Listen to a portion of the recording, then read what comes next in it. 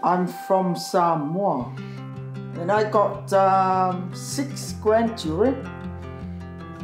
Yep. And 4 children. And I have 4 children, and the 2 married, and the other 2 still with me.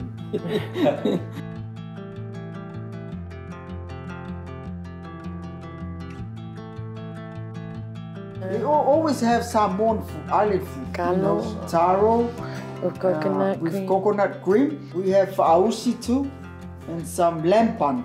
That's very popular. The pancakes and the lamb bun.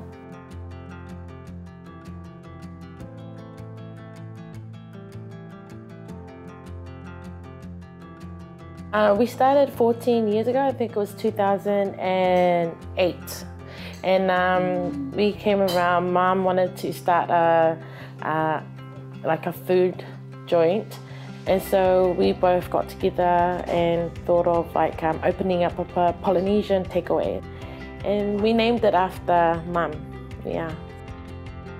That was done by the community of Clendon, and they had installed the veggies there for the community, so when anyone could just walk past, if they needed something, they can grab it. And when they were doing that too, we had like, would give pancakes to the community when they were, you know, to share and just to appreciate the efforts of the community, trying to help the community, yeah. I like the community in Clendon.